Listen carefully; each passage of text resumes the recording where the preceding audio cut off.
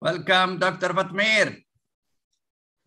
Fatmir, most welcome, Dr. Fatmir. MashaAllah. Prof. Tamim, Prof. Mumtaz. Thank you, Prof. Alaikum, how are you? Yes, I can see you, Fatmir. Yes, he's aspiring to go to Medina. Inshallah, Amin, Amin, Ya Ustad, Amin.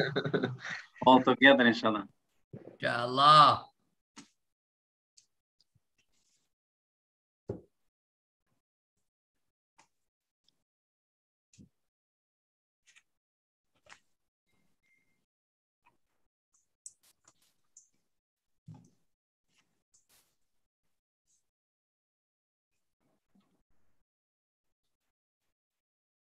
So all the great professors are here today. Alhamdulillah. Alhamdulillah. It is now 5:30. Can we start with the permission Yes, of yes, our start now. And honorable speakers? yes, good number of participants are already here. Okay. أعوذ بالله من الشيطان الرجيم. بسم الله الرحمن الرحيم. Respected Mufti Dr. Muhammad Wasi Fasih Bhatt, Editor, Hamdard Islamic Pakistan, Professor Dr. Dawood Abdul Malik, Yahya Al-Hidabi, Director, International Institute for Muslim Unity, IIUM, Associate Professor Dr. Amna Bahari, Associate Professor at the Department of Usuluddin and Comparative Religion, IIUM, Head of the Department of Usuluddin and Comparative Religion, professors, colleagues, honored guests, students, participants from overseas, and ladies and gentlemen.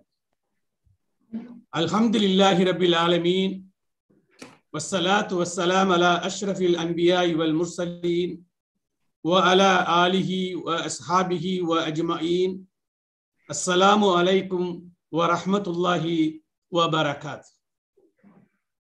I am pleased to welcome you all this evening to the international webinar on research methodology from the Islamic Perspective, organized by the Department of Usuluddin and Comparative Religion in collaboration with Hamdard Islamicus Pakistan and the International Institute for Muslim Unity, International Islamic University, Malaysia, Kuala Lumpur.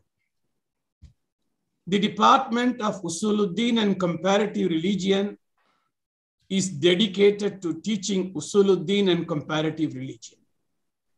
Objectivity in teaching religions is one of the significant aspects of the department.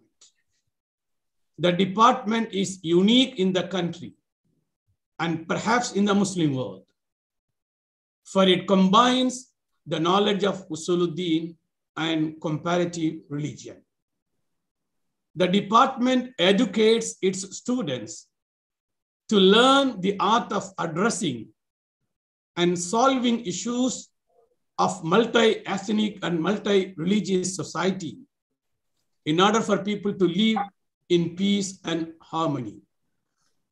The department attempts to ensure its students grasp the knowledge, acquire competence in specialization in terms of knowledge and research, and contribute to new dimensions of contemporary Islamic thought. The students are educated to connect the underlying philosophies and values of knowledge along the line of Maqasid Sharia and Maslaha. Its students can interact with people from a multi-religious society and present Islamically oriented knowledge, yet universally embracing. Its students extend the values and skills acquired as a scholar of knowledge into other areas of life, such as the analytical ability to judge things critically and avoid hearsay information. They can provide logical views from a religious standpoint that nurtures a probing mind and conduct open discussions that benefit all. The students present a mindset and an attitude that identify problems in socio-cultural and historical contexts, not merely as problems worked out in the mind that may be logical, but empirical and practical in real life situation. They can communicate ideas developed and formulated in a different era into the contemporary understanding of up-to-date concepts and language. They are able to relate Islamic intellectual legacy, tradition, and contemporary sciences as a symbiosis of knowledge that is at once Islamic and contemporary. Despite all these aspirations and achievements, we strongly feel that we still can improve ourselves and our students by dedicating ourselves to the process of integration, Islamization, and relevantization, which are the niche areas of the department and the kulliyah. As a complete and comprehensive way of life and civilization, inspired by the worldview of Islam and the revelation, Islam refers to knowledge and its need to advance human life. It offers ways and means for the sustainable development of humanity through the observance of the maqasid al-sharia. The first Quranic revelation by Allah subhanahu wa ta'ala, the omnipotent, the omnipresent, the omniscient, and the creator and the sustainer, commands us to iqra, which means to read or recite. This concept of iqra has been the first concept that Allah made obligatory. The word istiqra is derived from qara'a, which means investigation, examination, and exploration. Thus, one may conclude and advocate that the concept of iqra refers to reading or recitation and investigation or exploration. One may deduce that research that involves examining and investigating a phenomena is implicitly made imperative by the creator. In addition, the ayah of the Quran further mentions that the process of iqra should take place in the name of the Lord who created. Indeed, reading is a symbol for the advancement of knowledge and sciences. Advancement of knowledge and sciences will eventually lead to the sustainable development of humanity. Therefore, in other words, we can assert that the message of the Quran is unambiguous in that it requires its followers to develop or produce knowledge in light of the revealed guidance.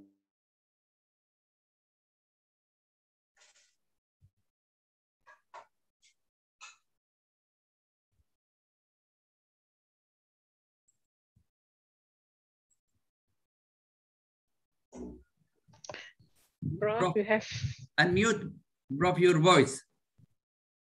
Unmute your voice, please. Amin, we cannot hear you.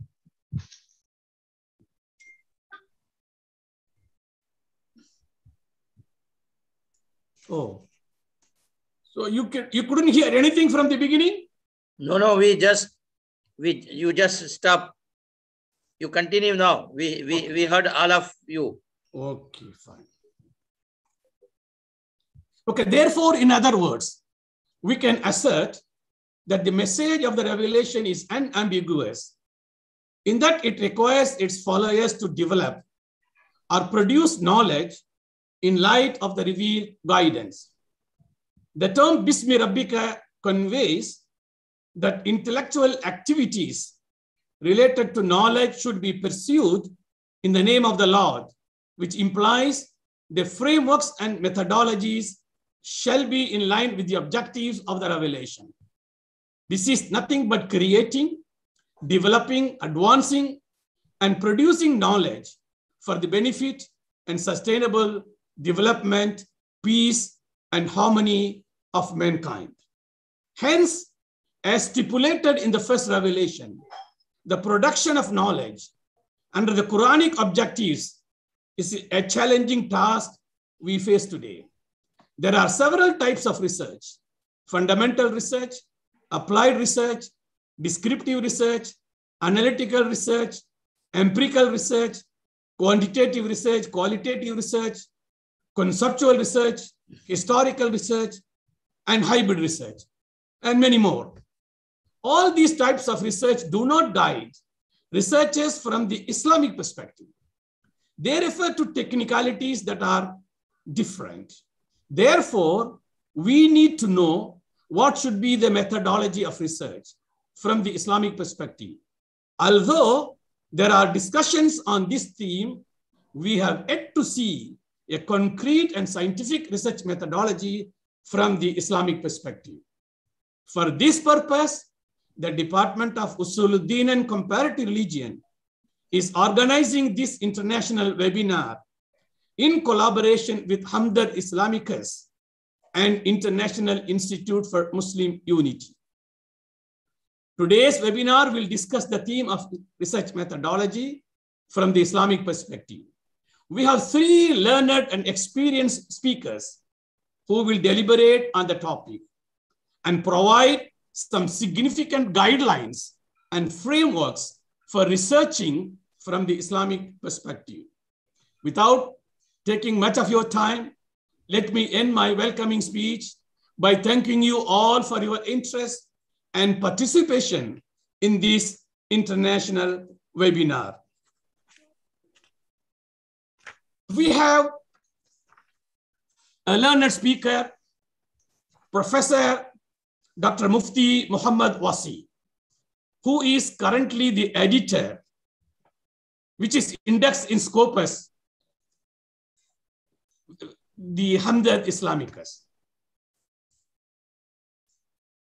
To give you a brief background about our respected editor, he is an editor, a Scopus Index quarterly research journal launched by Shahid Hakim Muhammad Saeed in 1978. Dr. Wasi is also an assistant professor of Hamdard University and visiting faculty of many higher educational institutions. Dr. Wasi has authored 4 books and has published various articles in reputed national and international journals. Besides his academic role, Dr. Wasi has rich experience in Islamic banking and finance. He is serving many Islamic financial institutions, including banks, asset management companies, and private limited companies in the capacity of Sharia advisor. I most respectfully call upon respected Mufti Dr. Muhammad Wasi Fasi Bhatt, editor Hamdard Islamicus, Pakistan, to share his thoughts on research methodology from the Islamic perspective. فليتفضل Mufti Dr. Muhammad.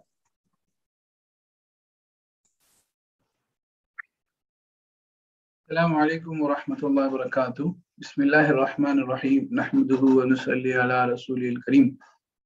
Rabbi shrah li sadri wa yassir li amri wa hlul 'uqdatam min lisani yafqahu qawli.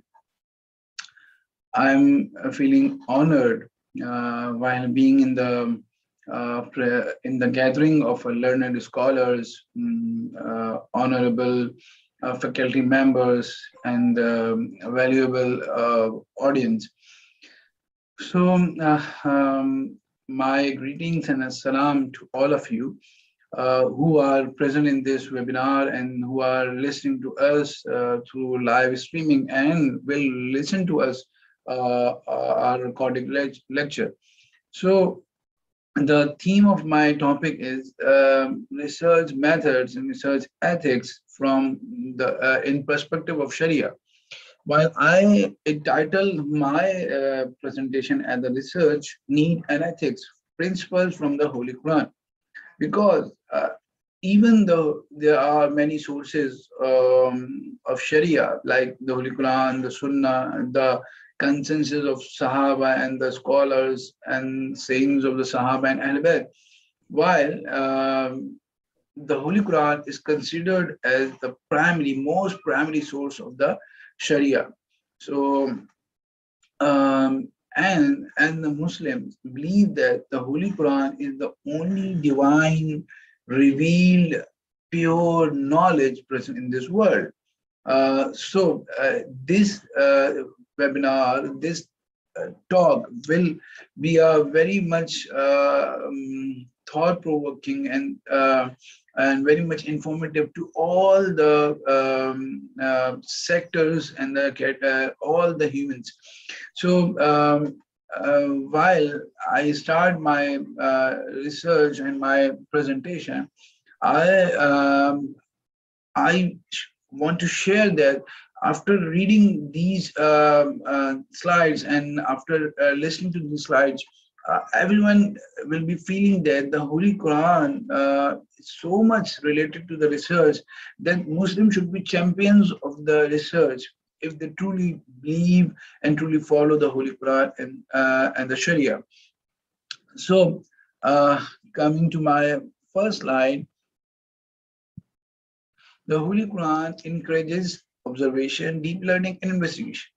And the Holy Quran warned me and you to build my research on pure reasoning and build my results on observation, practical observations, deep learning, and after a thorough investigation of the data. So Holy Quran says, I start, so they do not look at the camels, how they are created, and the sky, how it is raised high. And Allah subhanahu wa ta'ala literally asking me that I should observe with open eyes all the creation of Allah subhanahu wa ta'ala, because these creations will give me insight, so that I will be believing on Allah subhanahu wa ta'ala more. With my observation, I will get more research, and I will get more research topics, and these research will lead me towards the in-depth belief on Allah subhanahu wa ta'ala. Secondly, deep learning. And Allah subhanahu wa ta'ala says in the chapter 4, do not then ponder upon the Quran. Had it been from the someone other than Allah, they would have found it in a great deal of discrepancy.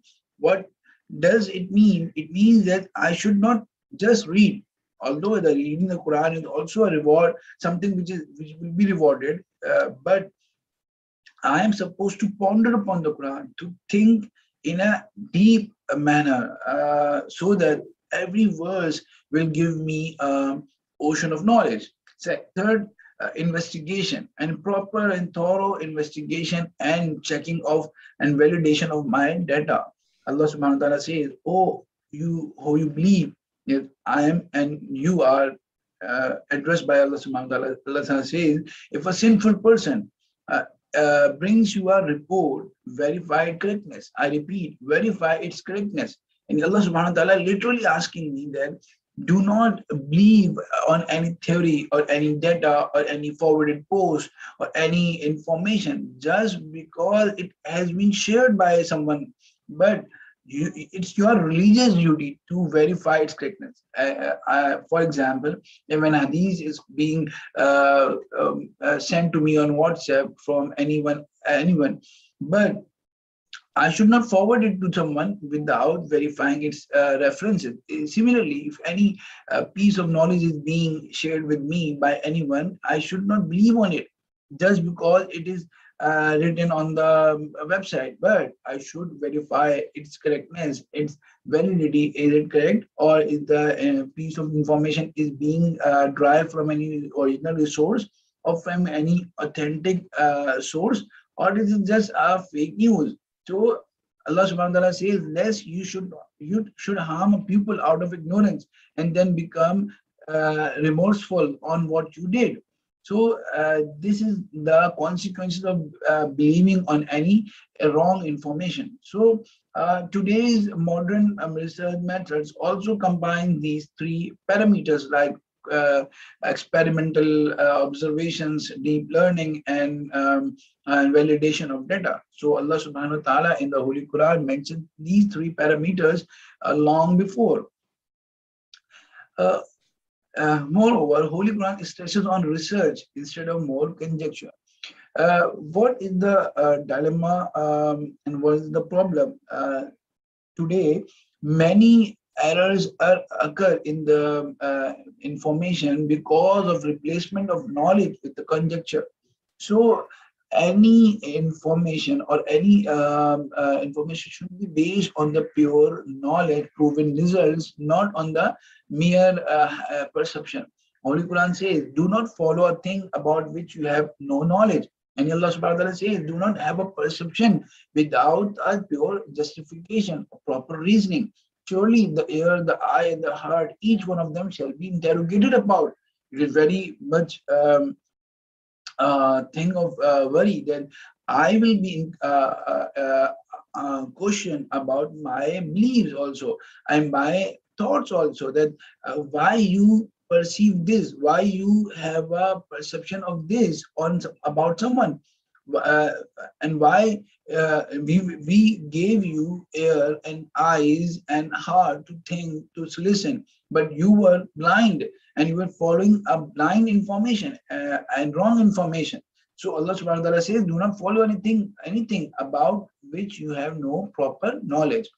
And secondly, Allah subhanahu wa ta'ala says, they do not have knowledge about it. They follow nothing but conjecture, and the conjecture is of no avail in the matter of truth. Allah subhanahu wa ta'ala is condemning is a very bad habit of the people of the arrogance, the people of Jahiliyyah before the arrival of the Holy Prophet sallallahu alaihi wasallam, that they follow only perceptions, conjecture, and this is not a good habit. This is not a habit for a Muslim to believe on the just without any proper and proven reasons and justification and the data, just on the mere perception. I think this is not a habit. This should not be a habit of researcher.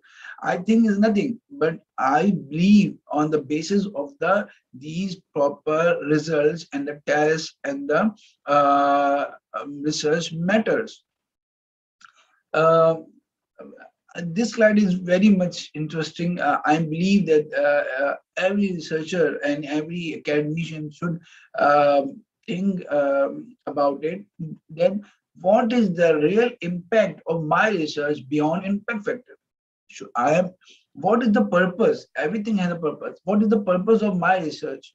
Am I doing my research to get a grant or to get sponsored from the industry, or to get promoted from assistant professor to associate, from associate to professor, or I'm on any monetary and worldly gain, or my research is to create an impact on the society? An interesting project was launched in 2014 by UK authorities, which entitled Research Excellence Framework, under which UK higher education institutions submitted 6,975 impact case studies demonstrating the impact of their research on wider society. While analyzing their impact was defined as an effect on change or benefit to the economy, society, culture, public policy or services, health, the environment or quality, and most importantly, beyond academia.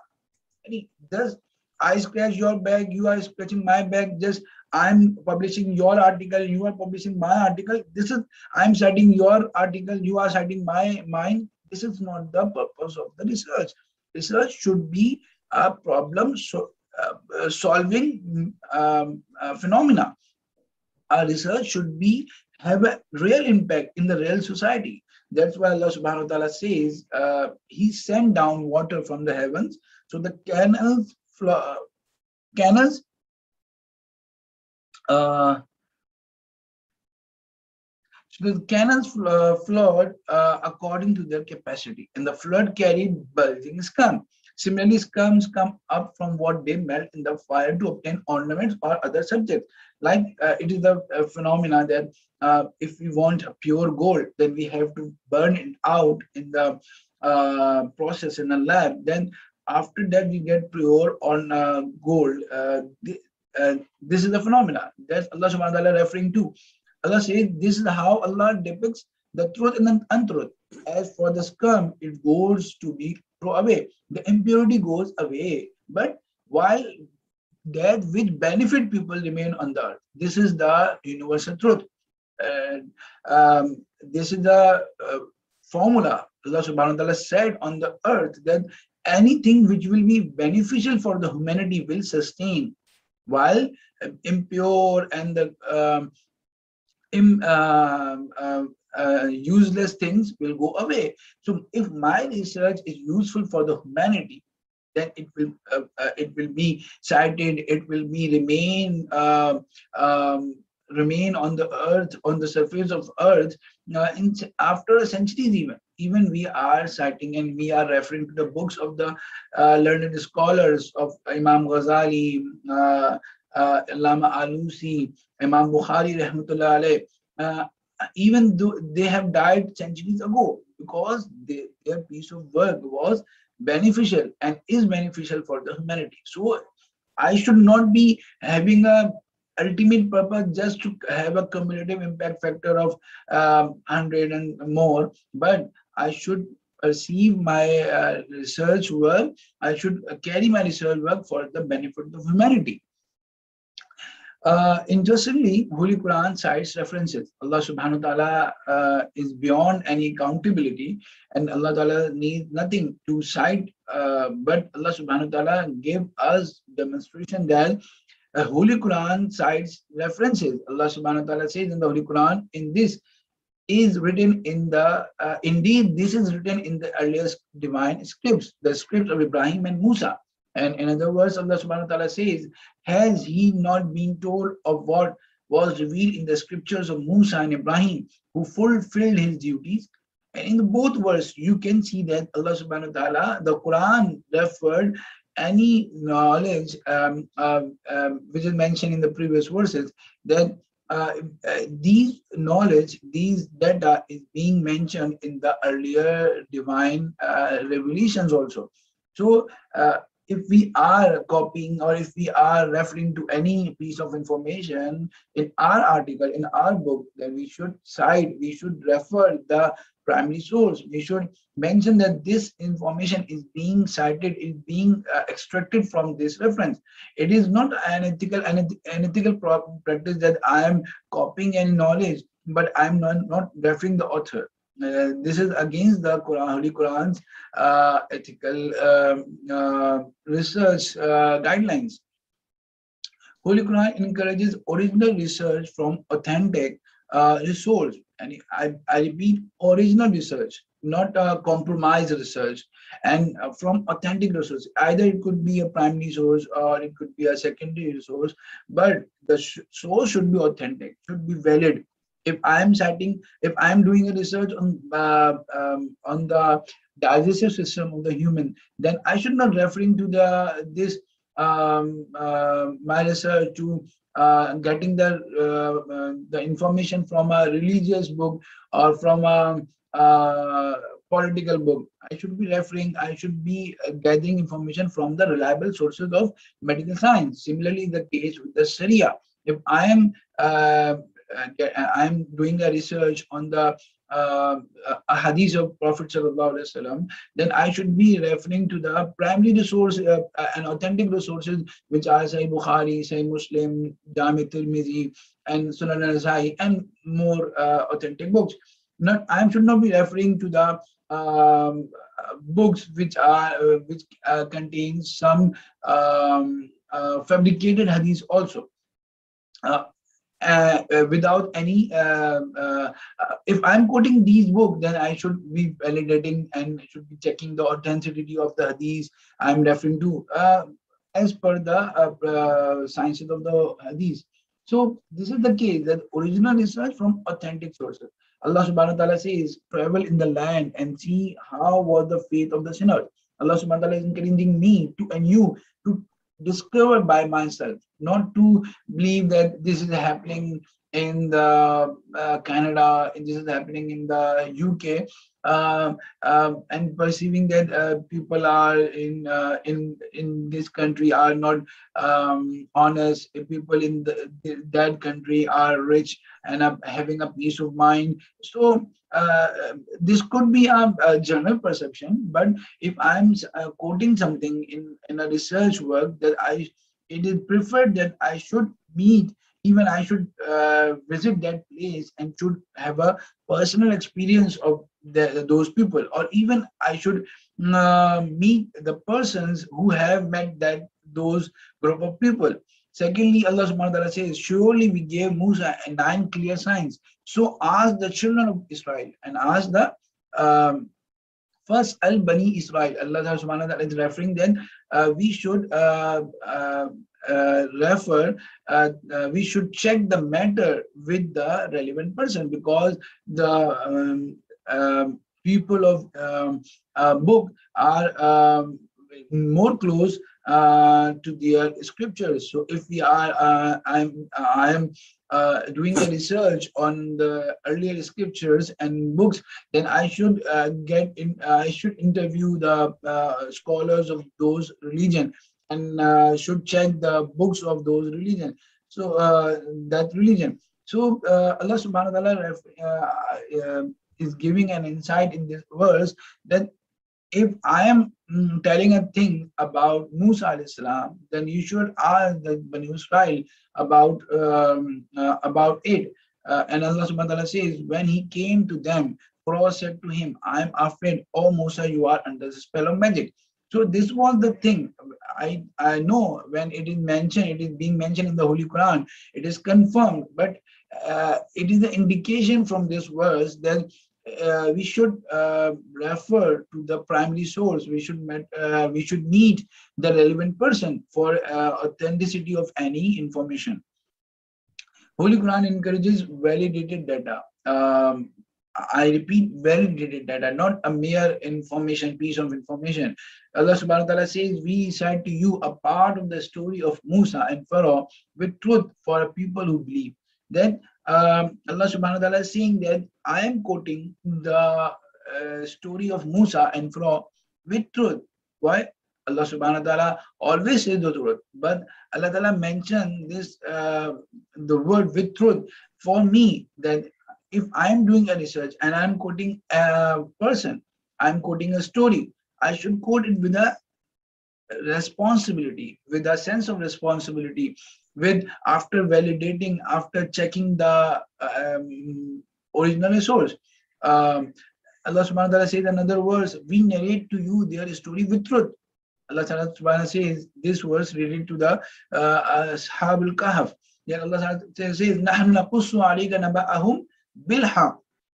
So haq represent that truth, that any matter, any quotation, any reference should be mentioned with truth after a proper validation, after a proper checking. That if I'm mentioning that scholar ABC has quoted, has mentioned, and has this opinion, then I should not relying on the secondary data, on the compromised data. I should be checking the original book, that is this the opinion of that person. I should read the whole literature, then I should mention the exact words or exact opinion, so that this opinion should be narrated with truth. We should not be quoting anything without proper checking.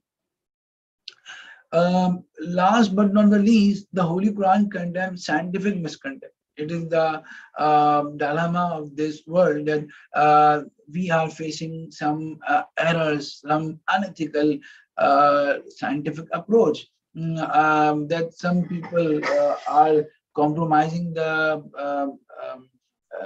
uh, research methods, research methodology, and producing a very dirty material, dirty uh, work.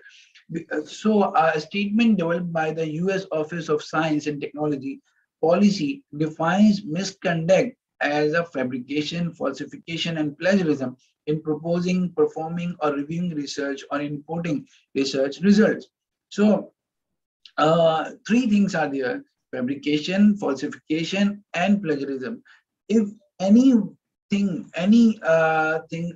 one of these three things are present in any research work, it is considered as a scientific misconduct, and it is a crime. And in a religious word, it is a sin of the research work. It should be a sinful act because it not only violate the laws of the research, but also violate the Sharia guidelines also. So let's see. One of the one of these three sinful research activity is that fabrication. Fabrication is defined by the US authorities making up data or results. So you are making your own data. There is no data. If you are working, for example, you are working on the textile industry, and you are quoting that I have interviewed 1,000 industrial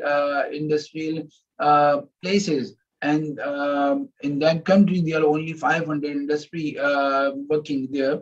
So how can you say that you have a sample of 1,000 industrial projects? It means that you are making your own data. It is the fake data.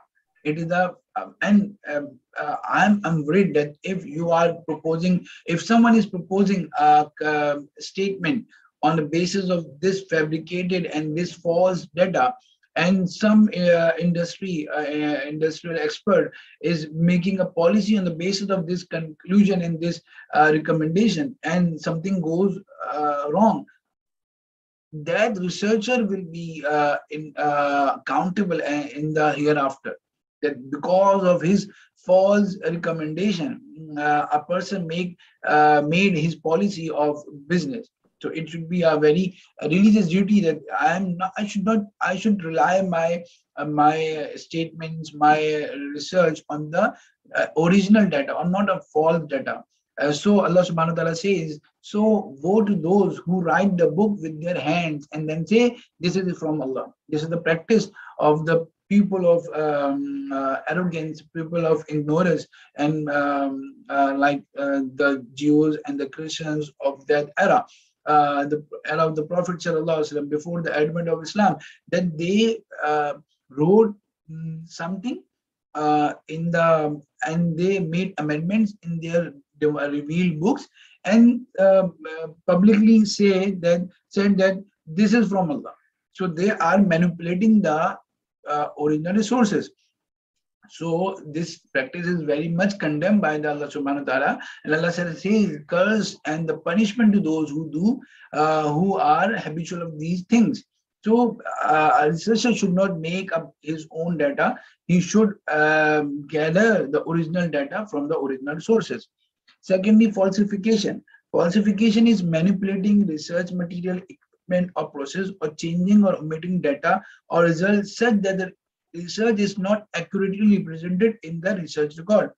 And it means that you are not research oriented, you are result oriented. Yet you made up mind before the research that I want to produce this, I want to support this theory, or I want to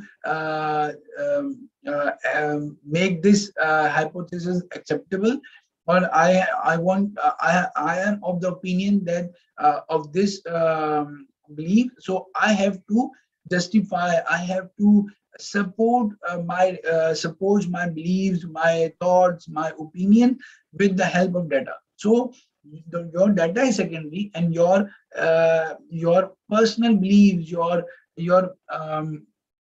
thoughts, your predefined conclusions are secondary.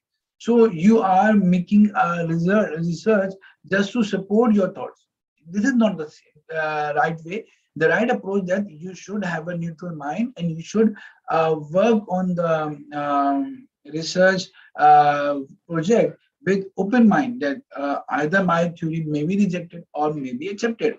So the data should not be twisted, or should not be manipulated in a way that it should bring your desired results. Allah subhanahu wa ta'ala says, do not confound truth with falsehood, and do not hide the truth when you know it. And if you know the truth, you should not hide it, and you should not mix the truth with the falsehood. وَلَا تَلْبِسُوا الْحَقَّ بِالْبَاطِلِ وَتَكْتُمُوا الْحَقَّ وَأَنْتُمْ تَعْلَمُونَ. The third thing is that the third unethical practice is plagiarism. And everyone knows plagiarism is the appropriation of another person's ideas, process, results, or words without giving appropriate credit. And if you are quoting someone, if you are mentioning the knowledge, piece of knowledge after reading a book or any research article, and you are mentioning it that this is your research work, it is not an ethical practice, and it should be condemned. And it is I think it can be it can be mentioned as stealing some information. Like if you are stealing the purse or mobile or any valuable thing is a sin, or is a very unethical practice, then like stealing some ideas of some information from some other work, and without acknowledging that person, is also a sin. Allah subhanahu wa ta'ala says, do not think of those who are delighted with what they did and love to be praised for what they never did. Please emphasize on this underlying sentence, that love to be praised for what they never did. If I had not done this research, but I'm quoting this in my presentation, in my lectures, in my research work, without referring to the original researcher, it means that I want to be praised for what I had never did. So Allah subhanahu wa ta'ala says, do not think they are secure from the punishment. For them, there is a painful punishment. So I should not be getting encouragement or getting promotions for research which I had not done. I should very honestly refer that this research is being done by that person. So expressing these, that I have these were my source of inspiration while doing making these references. Although I made my slides from many verses and very Quranic thoughts, but these were the primary piece of motivation for me to make up these slides.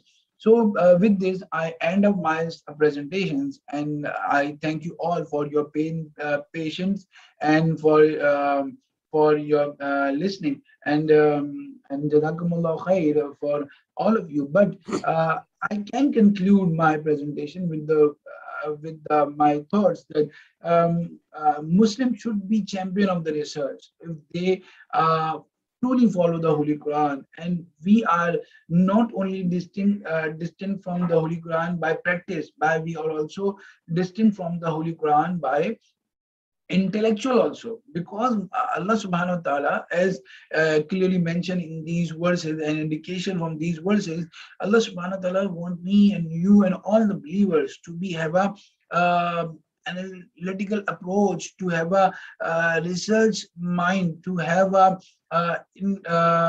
rational thinking, to have a wisdom of anything which we are doing.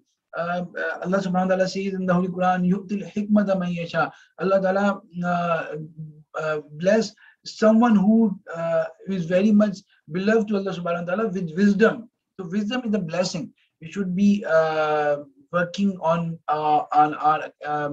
universities and colleges and madaras for promoting the research. The research culture is very much lacking in our society. We should be research based. Like, research is not the unique aspect, or it should not be a unique feature of the West. It should be the a part and parcel of every Muslim society. With this, I conclude my presentation. These are my humble submissions. Again, I'm really thankful for all of you, the organizers and all the listeners, for having patience while listening to my thoughts. Thank you all. Jazakumullah khair. Assalamu alaikum wa rahmatullahi wa barakatuh. Thank you very much, Dr. Wasi, for your enlightened and thought-provoking presentation on the theme, which is research methodology from the Islamic perspective. And I do not have sufficient time to summarize and present before the learned audience. I'm sure that the learned audience has been receiving your presentation in a systematic manner. With this, I move on to the second presenter, speaker, who is none other than Professor Dr. Dawood Al-Hidabi, who is currently the Director for International Institute for Muslim Unity, to give you a brief background about Prof. Al-Hidabi. Prof. Al-Hidabi got his first degree in physics in 1977, Sana University, Yemen. He studied his PGCE in teaching physics, MED and PhD in education in the UK in 1980 to 1986. He worked at Sana University from 1987 to 2015. He was the founding president of the University of Science and Technology, Yemen, during 1994 to 2007. He published more than 140 papers, supervised more than 150 master and PhD theses, and co-authored several textbooks. Currently, he is the editor in charge of 3 academic journals. Al-Hidabi is a member of the advisory boards and reviewer for several national and international journals in education. Prof. Al-Hidabi became a professor of education at IIUM, Malaysia in 2016. He also works as the director of the International Institute for Muslim Unity.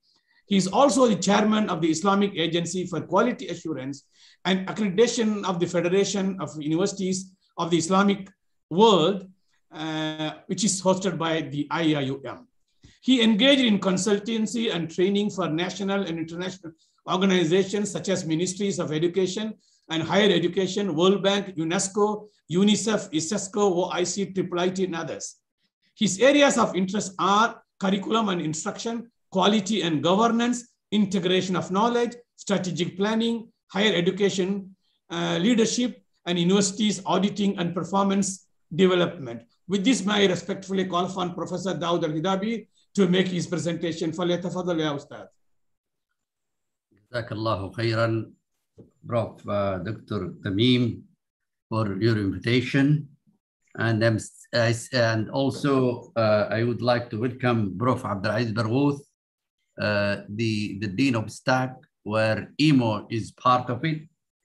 And Alhamdulillah, we have organized together this webinar, and I have proposed this webinar to Prof. Tamim, and he willingly accepted the proposal. I'm very happy because this is one of my concerns during the whole career, because I'm teaching research methods for more than 30 years.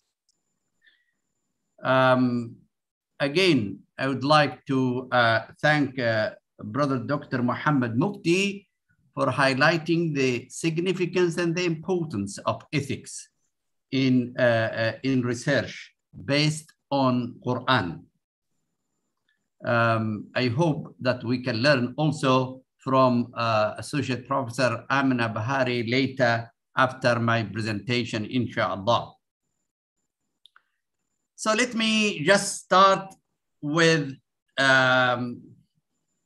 one aspect, that is what makes us unique from other philosophies in terms of research methodologies are three things. First, our ultimate goals, because research should lead to achieve our ultimate goals. If we look at quantitative or qualitative, they do not believe in religion.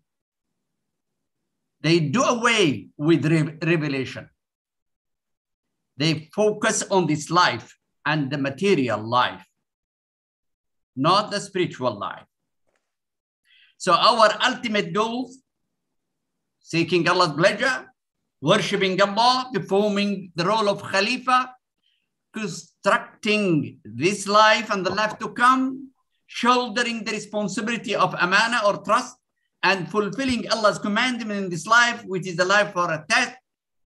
So research has to reflect these goals in the long term. Life for others are limited to materialistic aims and personal desires.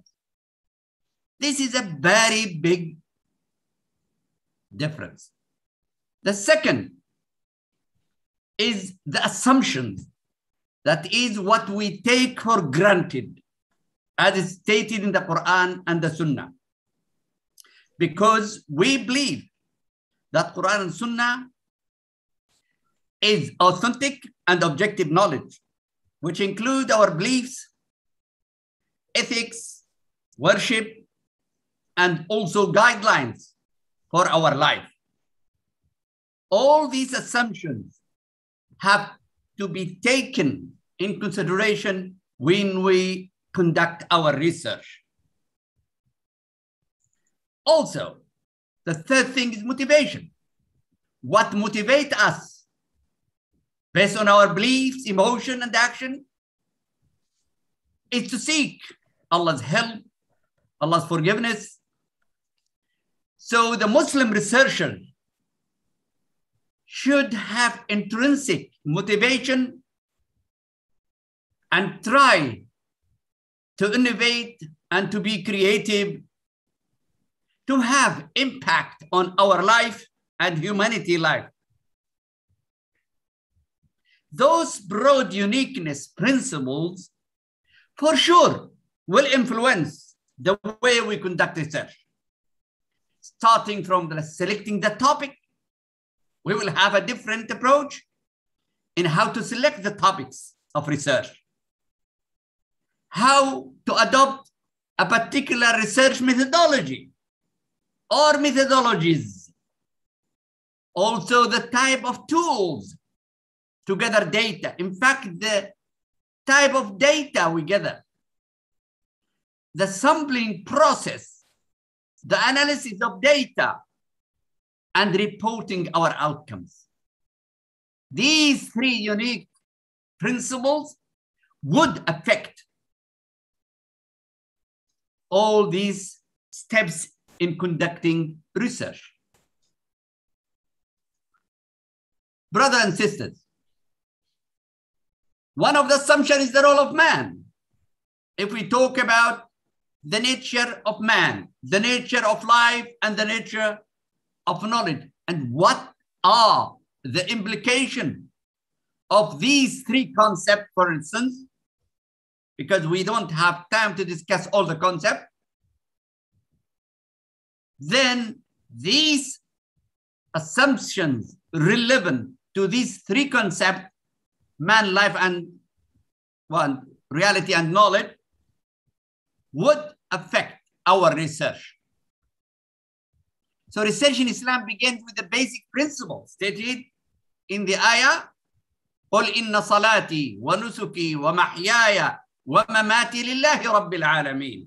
Say, O Prophet, my prayer, my sacrifice, my life, and my death is for Allah. If our life is for Allah, the research must be for Allah, which is part of our life. That makes a huge difference in the way we conduct research and conceptualize what we do. Unfortunately, most of the researchers, they lose sight such kind of adherence to such kind of conceptualization of the role of man. Man is honored, has free will, good by nature, and has good and bad inclinations. Hence, researcher has to be guided by Allah's commandment. Research is a form of seeking knowledge to have better life. Allah said, do not follow blindly what you don't know to be true. Ears, eyes, and heart will be questioned about all this. Generated knowledge has to be accurate, objective, as far as the researcher can. We cannot claim by any means, like positivists, that we can reach the whole truth. And the researcher will be accountable before Allah. And that is the spiritual dimension of our research. That is Iman. So we have to be careful from being a biased person. Allah grant man with mind to reason and was guided by revelation, because man can get wrong. So it should be supported and guided by revelation. Hence, researcher has to exert his or her effort to seek truth with revelation guidance. So we cannot reach more likely objective knowledge unless we get the support and the integration of both the revealed and the acquired. Man has to use his or her mind to choose what is good and bad, what is his interest and public interest based on revelation. So even if you are looking at impact, what do we mean by impact? Looking for benefit, what kind of benefit? Looking for public interest, everybody is claiming this. But revelation will guide us and decide the standard of such kind of public interest. Hence, the main aim is that knowledge sought had to lead to recognized benefit by Allah, as stated in the revelation. That's what should be recognized benefit. Man was created with good and bad inclination. If he or she left to follow only his or her desire, his or her ending will be bad, because this life is a test. Researcher has to watch out the influence of his or her bad inclination and desire, which are not acceptable by Allah. Man, if he or she exerted his or her intellectual powers, it will reach and achieve part of the truth, but not the whole truth. Thus, generated knowledge by human beings are relative. The knowledge is relative. Mind might go astray if it is not supported by the instruction of Allah, revelation, Quran, Sunnah. But again, issues related to his or her personal and social life, it is more likely to go away and to go astray from the path of Allah if you are seeking the knowledge from based on about the personal social phenomena. That's why we can see more than 85% of the verses are focusing on guiding us about personal and social life. Whereas natural phenomena only mentioned in around 1,000 verses. Even those 1,000 verses has a relevance to our social and personal life. Hence, we have to seek guidance from revelation, because it is more likely to go wrong when we study and investigate social and personal phenomena. Protecting the mind or intellect or intellectual work is fundamental goal in Islam. Hence, developing the mind through training and research is very important. So researchers have to be trained to develop their critical, creative and reasoning skills before embarking on research. Because by using the quality or the ability, reasoning ability is the only way to do research. Man is the Khalifa of Allah on earth and man has to act accordingly. Hence, research should lead to support the role of Khalifa on earth. Quran draws human beings' attention to utilize their intellectual powers, thinking and reflection, tadabbur, in both revealed knowledge and investigated human and natural phenomena for the betterment of life and the well-being of insan. However, a systematic approach, and I have to stress on the word systematic, because positivists like Kerlinger, they don't believe except in causal relationships, which lead to universal laws, even in social phenomena. But in Islam, I think, we believe that in Islam, we can adopt several methodologies, not a methodology, for the betterment, as I said, of well-being. However, a systematic approach was developed by Muslim investigators to investigate both revealed and acquired knowledge.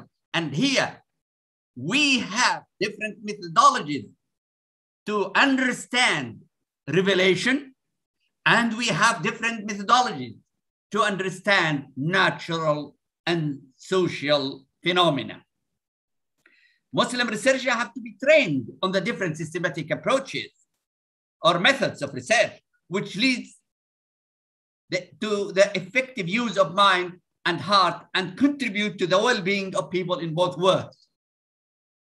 In Islam, research is not limited to natural and social phenomena. And again, as I said, also, there are certain research methodologies to understand Hadith and Quran. The ability to learn and reason is what distinguishes man from other creatures. So researchers have to utilize or realize that the research result they get is a grace from Allah. Because mind is the grace of Allah, which help us to be honored and dignified, then we have to be thankful of Allah subhanahu wa ta'ala to the product of mind we are using, which is knowledge. Man was created to worship Allah in the comprehensive sense. Hence, conducting research and seeking knowledge is a form of worship. That will lead to intrinsic motivation to be more creative and exert more effort.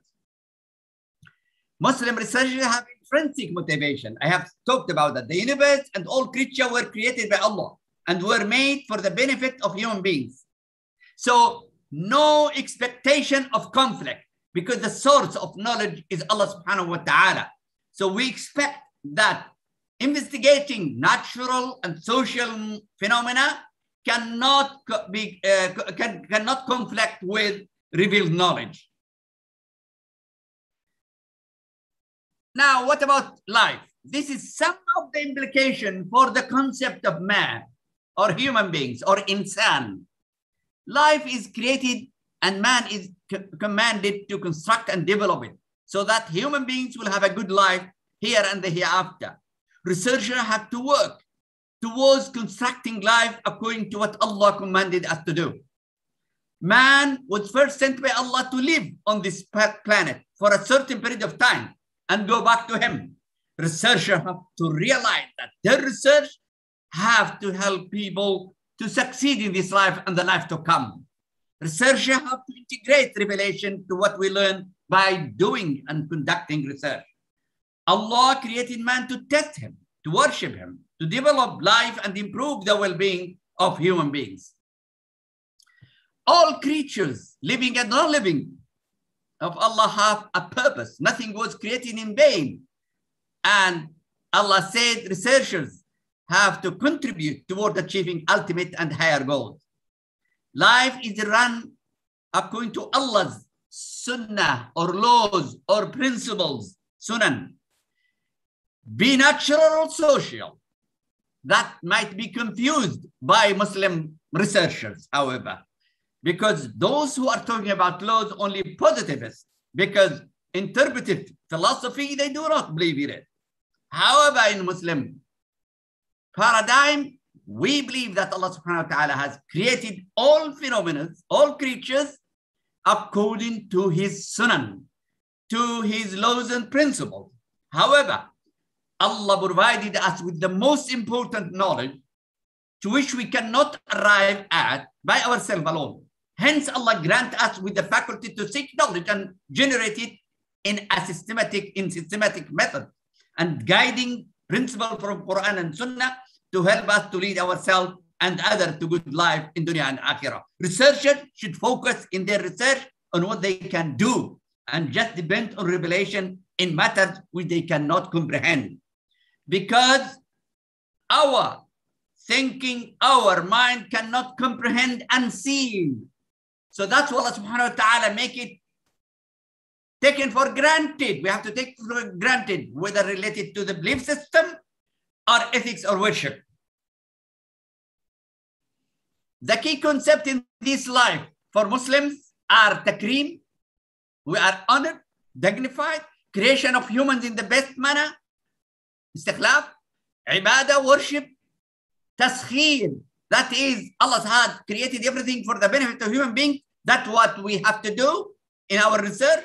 I'mar, we have also to aim at constructing both lives, ikhtibar, testing, and we have to produce knowledge which help us to straighten our life in this test. Researchers have to cultivate this concept in their research, input, process, and output. Allah is the source of knowledge. Now we are talking about knowledge. First, Allah is the source of knowledge and he is all-knowing. So there is a unity of science in terms of its sources. In Islam, whereas the unity of science, for instance, in positivism, it is in terms of methodology, not the sources. And interpretive society, paradigm, they don't believe in single reality, but in multiple realities. In Islam, the mind senses are working in an integrated way to understand reality within the framework of revealed knowledge. Allah said, do not follow blindly what you do not know to be true. As we stated earlier, it indicates that we know through using our hearing, seeing thing, and being thinking and being conscious of Allah that we will be accountable before Him. And this is the, as I said, the Iman dimension in our research. Heart, senses, and Iman are important to know reality and get knowledge. Muslim researchers have to ensure the objectivity in their research as far as they can.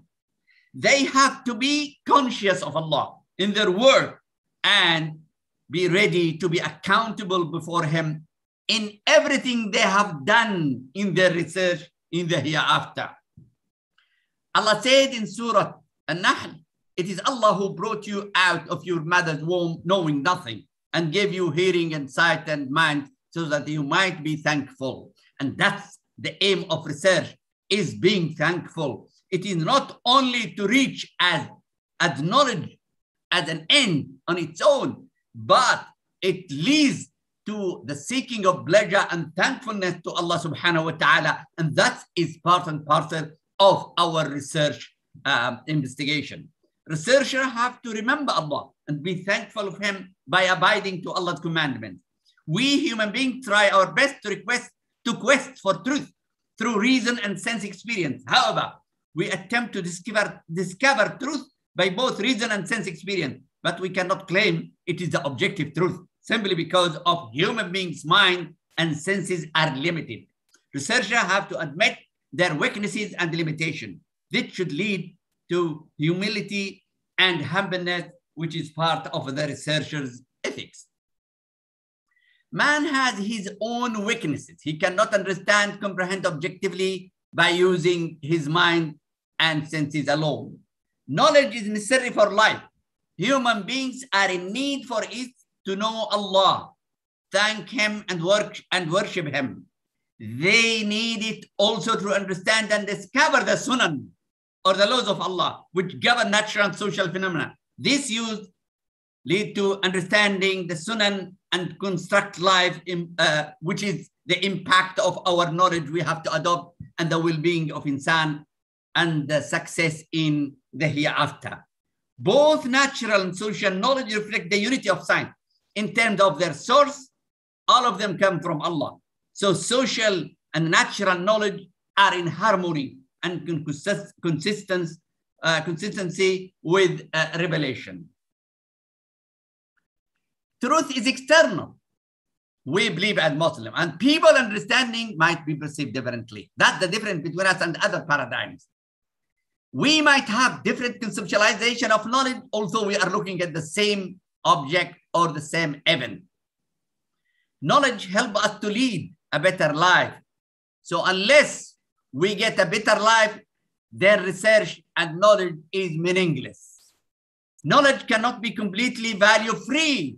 And this is part and parcel of Islamic research methodology, because the researcher cannot control bias 100%.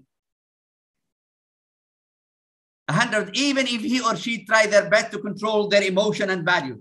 Hence, human knowledge is relative. Integrated, revealed, and human knowledge is the best way to increase research findings, validity, and objectivity. Furthermore, accepting revelation as the reference to our human research, then we take for granting to base our research on a set of beliefs and values which come from Allah.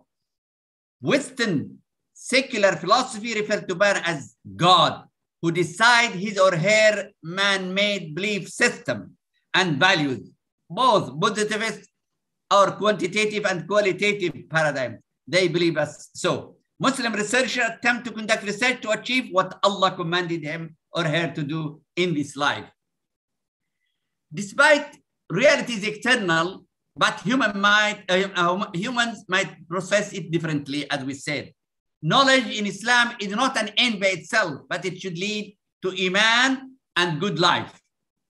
Hearing, focusing on understanding through the use of language and symbols, whereas seeing or vision get knowledge directly by observing real objective. Mind then is superior to both senses, where it analyzes and conceptualizes information to become abstract. Then man reflects and translates the acquired knowledge to human benefit. Researchers have to realize that research does not end at arriving at understanding and formulating laws and theories, but to have impact in life. Research is a form of seeking knowledge, which is must for all Muslims, males and females. Different conception of what is man, reality, and knowledge lead to different research methodologies. Research in Islam is a kind of exerting effort or ijtihad by scholars to generate knowledge by following a systematic approach. Maqasid are very helpful in constructing research in many ways, such as in deciding priorities of research, because we have 5 areas of priority, and that research methodologies are always subjected to development. Even research methodology we can develop as we go along, like what the Muslims are doing in Usul al-Fiqh. We call all Muslim scholars to contribute in developing research methodologies and train our Muslim researchers on what we develop. Research in Islam is based on the conceptualization of Muslim personality, Muslim society. That is very important, I think, because unless we know what type of people we want to develop and educate, what type of society we have to develop, then we cannot do research. We have to start conceptualizing the Muslim personality, the Muslim society. Then we focus on research, which give priority to work on those lines. There are several research methodologies developed by Muslim scholars across history. And Muslim at the beginning, they focused first on understanding revealed knowledge for their importance. So they started developing the methodologies for understanding of Quran and Sunnah. And we all know that Muslim developed Usul al-Fiqh for knowing the rulings and according to context. And we know that Muslims developed Mustalah al-Hadith as a methodology and Usul al-Tafsir as a methodology of understanding the Quran. So that's, again, different methodologies for different contexts and content. different methodology could be adopted to know and discover the sunan of Allah. So for instance, we can discover the sunan or the laws of the principle of Allah in social phenomena if we refer to Quran Sunnah, because there are a lot of implication of sunan in the Quran Sunnah, and there are lots of books written about the sunan of Allah, the social sunan and the personal or the self sunan in the Quran and the Sunnah. Both quantitative and qualitative research methodologies have taken extreme positions in looking at man, reality, life, and knowledge. The first would argue for objectivity, single reality, strict experimental methodology, generalization, while the second would argue for multiple realities, subjectivity, and only interpretive methodology. The mainstream research methodology today are scientific, what they call the term scientific methodology or positivism, and interpretive methodology, like phenomenology. Both of them have taken extreme conception of research methodology, despite the fact that there is a new call for mixed methods today, but without changing the basic assumptions about man, reality, life, and knowledge. So their understanding is not that different at the end of the day, because the assumption more or less different, but regarding man, reality, life, and knowledge, so they are not accumulative. They are always fighting and conflicting each other, and they develop different theories. Until now, positivists, they could not arrive at any universal law. Muslims have given priority in developing research methodologies, as I said. Later, Muslim scholars developed, for instance, after studying the Quran Sunnah, experimental method very early. And the Western scholars adopted this experimental method. However, the Muslim did not find conflict between revealed knowledge and the study of natural phenomena by experimental method, whereas in the West, because the church is a man-made religion. So most of the verses in the Quran, as I said, it focuses on social side of our life and personal side of our life. We have to go and study it as such, because our mind cannot reach objectively regarding certain areas, and we have to adhere to what is revealed and take it for granted. In the Muslim history, there was no conflict, as I said, between the methodologies they adopted. And nowadays, we started hearing even among Muslims that there is a problem. So what the Western face, we don't face. Recent call now is to adopt mixed methodologies, but I said it is not the right because the assumptions are different.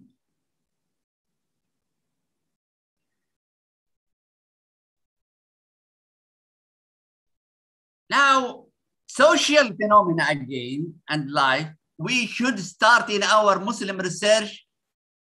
We should start with what concerns people in life and in the hereafter. We have to be concerned about real life problems, not only problem which has no relevance to our life. That's why we have to adopt in Islam, I think, we tend to prefer integrated approach, integrated research, interdisciplinary research, so that we can integrate both acquired knowledge of different disciplines and revealed knowledge to understand more objectively the social phenomena. Also, topics of research priority in Islam are also different. Western philosophy focuses more on materialistic life, whereas in Maqasid we have 5 areas. We have to know what our life is holistic and integrated in nature. So we have to adopt such kind of methodologies. The most important criterion Muslim research must be directly or indirectly has to lead to benefits. Every research should start from needs, sunan or laws which are universal only can come from the revelation of Quran, because context change and the interest of people change, as many scholars, Muslim scholars stated. So we can find likelihood of sunan or laws specific to particular time and context. Both induction and deduction in investigating social phenomena could be used, and there is no need to dwell on that. And this is some of the sunan which is mentioned in the Quran. Here, I would like just to mention, we have to go down to the grassroots level where we talk about tools. And I'm going to talk about the interview here. In Quran, Allah subhanahu wa ta'ala say, فَاسْأَلْ بِهِ خَبِيرًا. We have to ask the expert.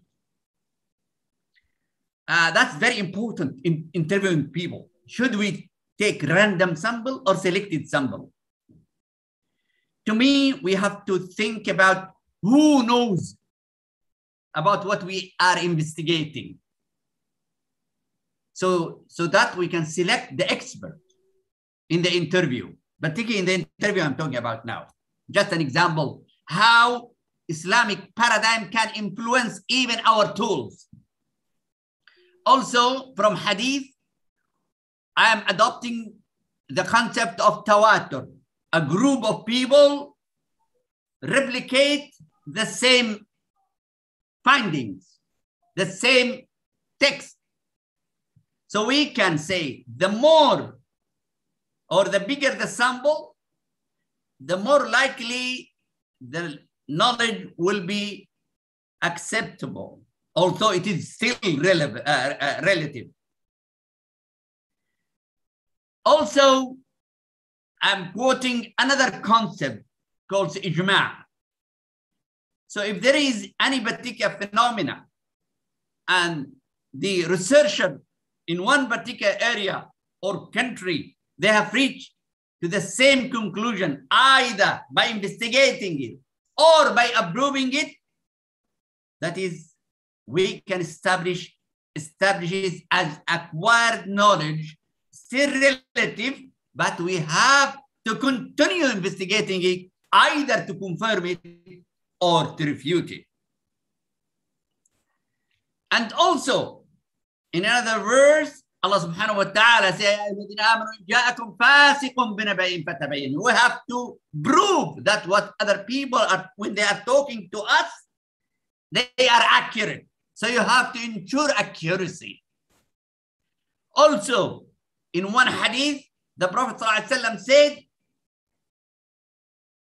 a person, if a group of people came to him to dispute, he must judge for the one who have a better argument, logical argument, and he might tell lies. So it means that even the Prophet could not assure that what he is listening to could be completely objective. So we have to make sure it is accurate.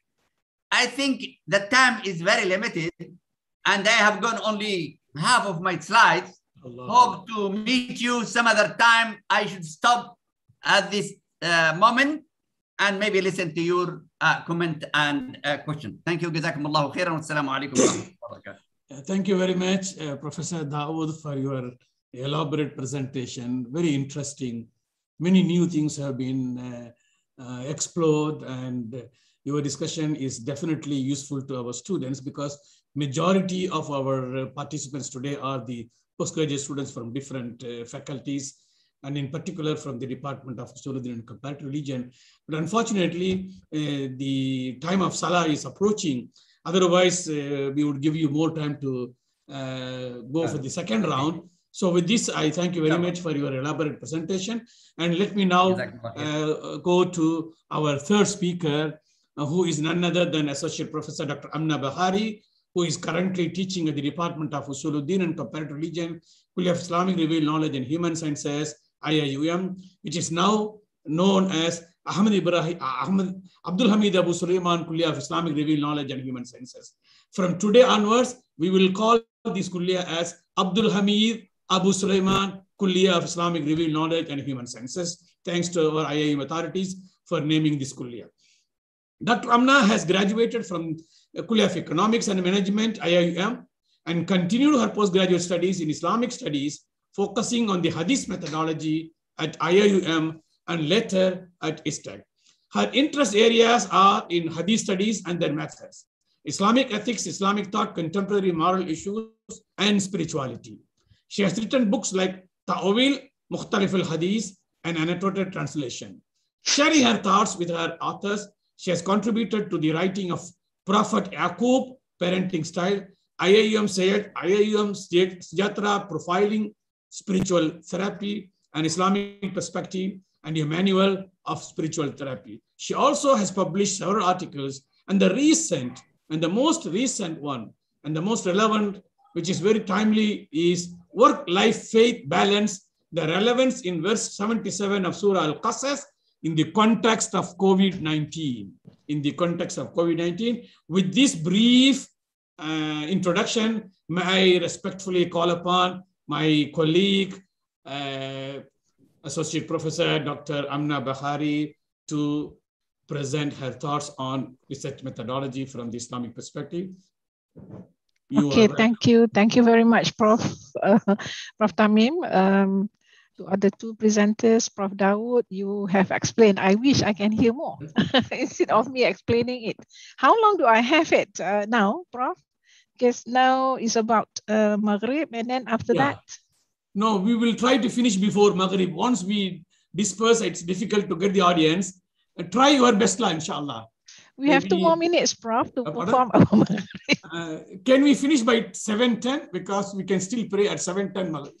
Okay, no problem. 10 minutes will do, yeah? Okay. I'll skip part of my presentation. Is quite just like Prof. Hidabi. I have some quite lengthy discussion, a few slides. But anyway, I will skip some which is not necessary because it has been repeated by other 2 scholars, Prof. Hidabi and also our learned Mufti. I mean, he has already explained on it, yeah? So, okay, I'll share you with what I have right now briefly. Yes, everybody can look at it now? Yes? Yes, we can see. Okay, I'll go to the first one. What I'm going to explain is actually on this. Bismillahirrahmanirrahim. Alhamdulillah Rabbil Alameen. Briefly, this is actually discussing on the research in Islamic studies. What I intend to discuss is on this.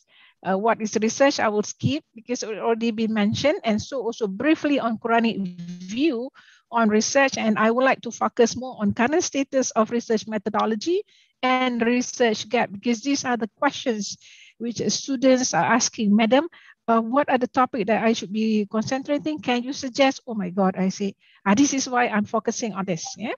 Research gaps. So as I have said earlier on, I will not be touching on this. You have done already. Now the purpose of research as we mentioned earlier is actually through application of my internet is stable, Prof? And then to face challenge, to solve problem, to get intellectual joy, to serve society, yeah? Because our objective is, as I said, as Prof also mentioned earlier, is to please Allah Ta'ala. All right. Now, the Quran also encourages all of us to search and in that investigation. Among others, you can see here, these are some examples. In fact, there are so many, numerous, which is very interesting, requesting all of us to travel. Yeah? These are the brief example that I have quoted here, but I'm not going to explain every single verses here. But the important one that can be extracted here is this one. Asking us, particularly from Surah Al-Imran, there you are, it's already Azan. Similar situation came to pass before you, so travel through and see the fate of deniers. And what next? Indeed, in the creation of the heaven and earth, and the day and the night, there are signs for people of reason. So this is where we could see the the 10, asking the 10 citation of the Quranic verses that focus or instigate or it pushes us to understand research, to do research. So also this one, the same. Okay, I move on. I will not be reading as I said to all of you. It's quite length time is already almost not with us. Right. This one is also interesting. From Surah Rum, have they never traveled? You see repeatedly, yeah, about the earth and seen what they, the outcome of those before them who obstinately disobey our sign. Okay, I'll move on. Yes. So what is the point that I want to highlight here from what we have said? Yeah. The first one is that the Quran uses repetition. Yeah? Prof also mentioned just now thousands of verses repetition to encourage certain key concepts in the consciousness of the listeners. So what is it? Allah. Imagine it has been mentioned 2,800 times. And then Rabb, the sustainer, 950 times. Ilm, 750 mentions. So imagine that. So hadith also, I will not be focusing, is quite lengthy. But what I want to share here, the most important one, this is the one. There is no envy. La hasada illa isnatain.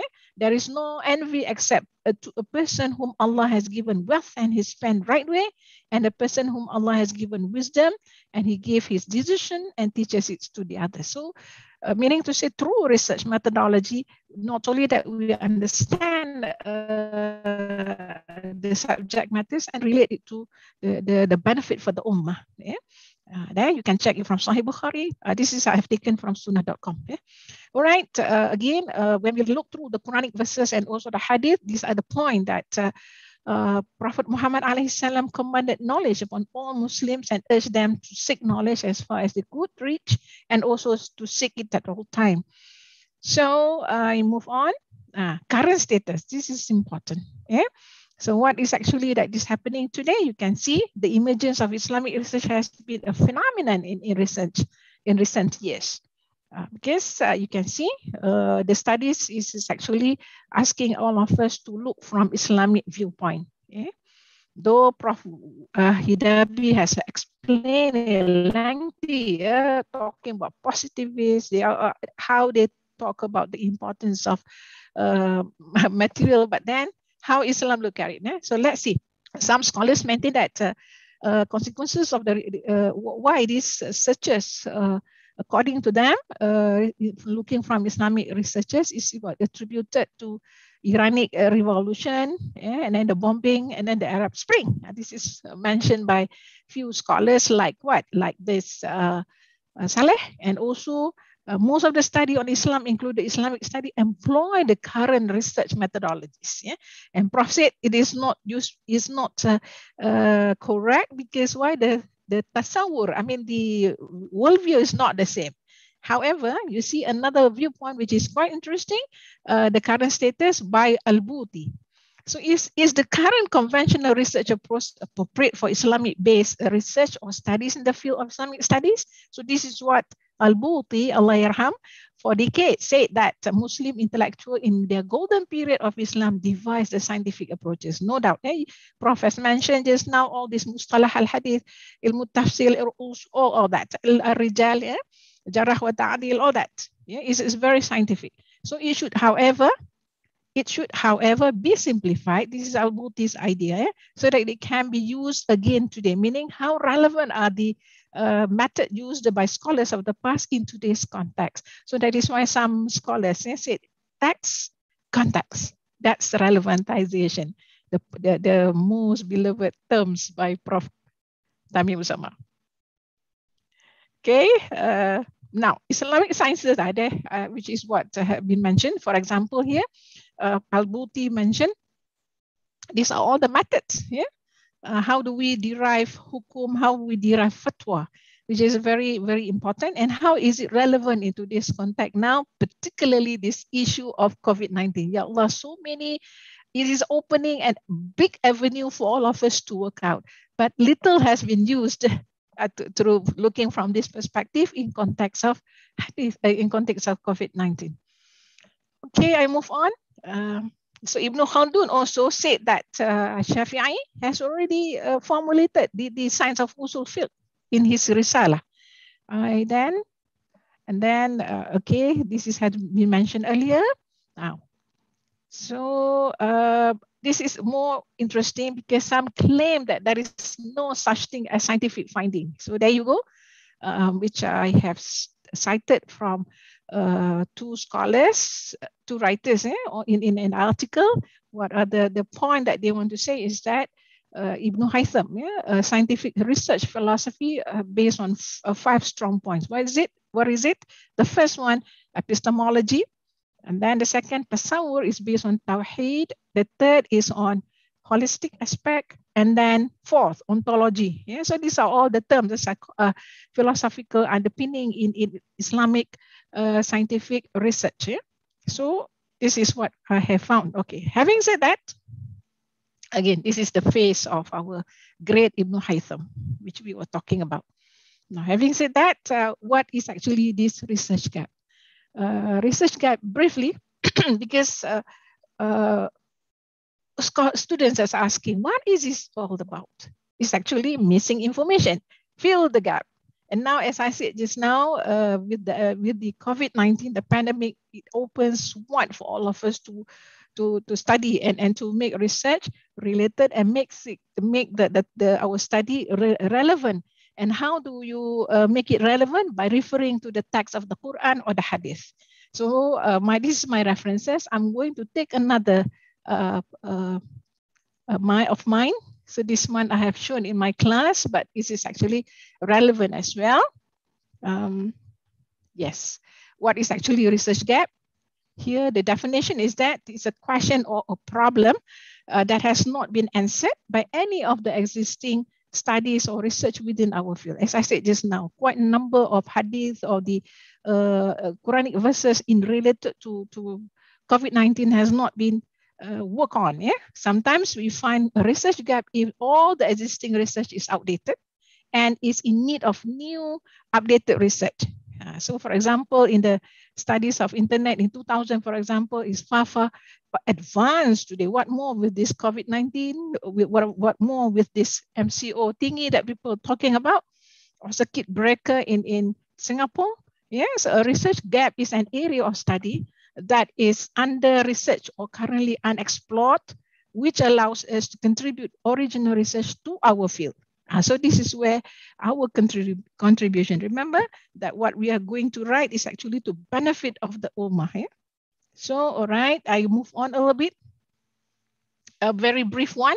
Start with a broad topic related to our field of interest. Then number 2, conduct preliminary topic. Begin with a simple line online tafsir, for example. No Wikipedia we can read, but we will not be referring in our write-up in our knee. But then it's okay to narrow our topic as we learn about it. However, keep our option open until we are sure we have found an area with gaps in research. Number 3, so I go on. Okay, why am I bringing all this succulent lemon? Because it's actually what needs to be done to get this research gap is that we need to compile a wide range of articles about our topic of our interest. So these are among the points. Yeah, and then that's it. Yeah, finding a gap. So now I'm giving you some example which students were asking, Madam, can you share? Yeah, this is what I'm sharing. Yeah. So this is for my for undergraduate class, which I have put it here, referring to Al-Ghazali's idea of tawakkul as of his Minhaj Al-Abidin and its relevance to, this is the term that nowadays, stay safe, kita jaga kita, which is Malay. How do you go about? And I provide for them research questions so that they are able to, they have done. Yeah? This is a form of exercise, but I corrected them. This is actually the right way of doing it. Yeah? And then some also sample on taqwa, and then khawf wa roja, yeah? And then pride, and then also doubt and suspicion. Prof, I'm sorry, I'm taking a few more minutes here. Tafweeds, and then gratitude, And then patient. This is very interesting, particularly Al-Ghazali's view on patient in his Minhaj and its relevancy to cope with losing our father to COVID-19. These are the most crucial topic among our students who lost their parents, not only father, but both mother and father. How do they cope? So is there a point that Al-Ghazali, as of his Minhaj al-Abidin, brought forward for all of us to ponder, for all of us to think, and how do we practice it? So this is where, and it is related to COVID-19. So this is some point, Riya, jealousy, and others. So these are the sample, Prof, just to share. I will stop here. It's already 7:10, so sorry in hurry, but forgive me if there is any, uncertainty or whatever. Prof, thank you so much. Assalamu alaikum. Wa alaikum assalam wa rahmatullahi wa barakatuh. Associate Professor Dr. Amna Bahari. First of all, let me apologize for what has happened, unfortunately, for today. When we planned this webinar, the Maghrib time was at 7:30. And we moved from 5 to 5:30 because there were requests from students willing to follow our program from different countries. Of course, they are our students. Some of them would like to follow from Nigeria, from Kenya, from Egypt, from Kazakhstan, from Sri Lanka, from Bangladesh, from Pakistan, and from Kenya. I can see Abdi Noor is sitting from Kenya, and many others are from different countries. So they wanted this time so that they would be able to follow. So unfortunately, their time was comfortable for them, and our time is not comfortable because the Maghrib time was supposed to be at 7:30 2 months ago when we planned. Now it is 7 o'clock. So we missed actually the most important points from all the three presenters. Prof. Dawood had to finish only halfway, and Dr. Amna also had to finish in halfway. Probably we may plan for another half a day webinar focusing more on different dimensions of research methodology from Islamic perspective, inshallah. So I apologize for what has happened to me as the organizer. So with this, let me take this opportunity to first of all thank. Can I suggest something, Doctor? Yes, please. Yeah. And first of all, there is nothing to apology because it is the slogan for unity that we have a global village and we are representing different geographical locations. So you are managing the whole world in your webinar. So this is the miracle, and that's happened in international conferences. So nothing to worry. Secondly, I think this webinar has created an impact that a thirst for research in Islamic studies has been created. What we can do, it's my humble suggestion, then we can launch a 3 or 2 days workshop or a short course or a online course with the help of these scholars, that what they have in their slides and after their suggestion, like I see that in slides of the Dr. Amna, there were different scholars who were cited. So we can launch an online course also. This is my humble suggestion. Inshallah. Thank you very much, Dr. Muhammad Wasi, for your valuable suggestion. Inshallah, I will discuss with my seminar committee of the department, and then I will come back to the three learned scholars who have made their presentations today. If all of us agree, we may go for a half-a-day workshop, depending on the convenience of Prof. Dawood, Prof. Dr. Mufti, and also Dr. Amna Bahari. Maybe we can plan. And in this way, it will be more useful. I can see from the chat, many of our students participating from different parts of the world are requesting for the slides to be shared. If you have no objection, please forward your slides and we will upload in our website, and they will be, inshallah, benefiting. And a day will come, maybe in a couple of months, we will organize a workshop a more comprehensive workshop as suggested by Mufti, and that will be, inshallah, beneficial to the students of our Islamic revealed knowledge and heritage. So with this, let me take this opportunity to thank Dr. Mufti, Prof. Dawood, and Dr. Amna Bahari, and the entire team, the technical team, the student technical team, and others from the Department of Usuluddin and Comparative Religion. And also I thank Prof. Dawood for collaborating with us officially in the seminar.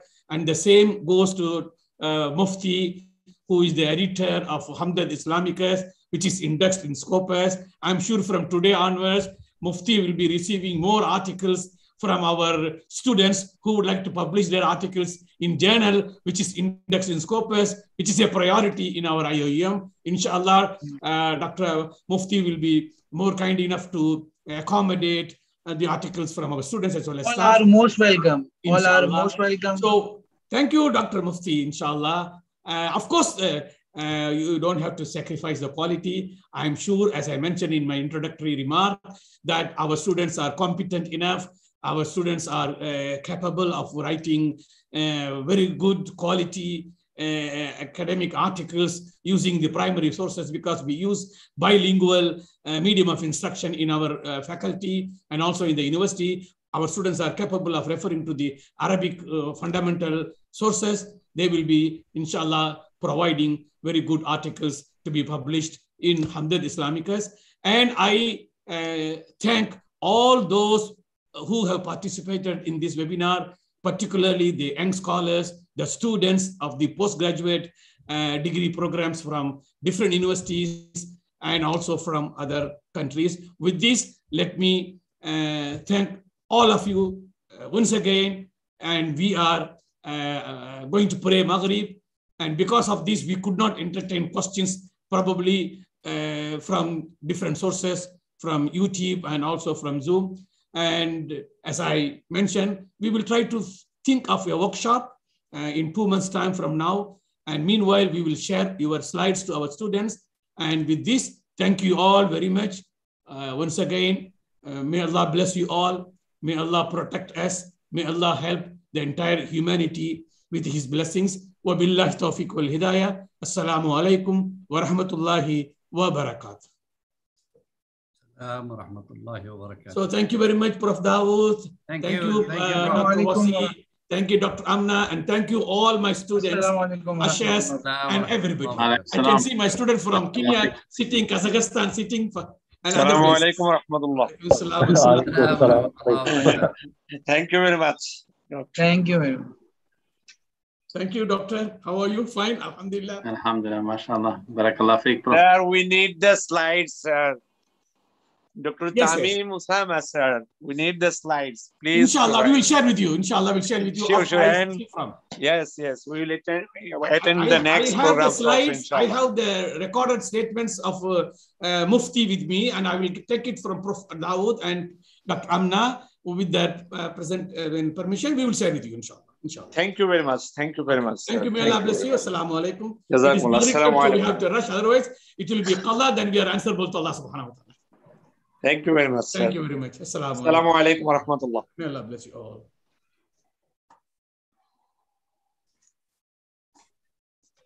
Assalamu alaikum wa rahmatullahi wa barakatuh.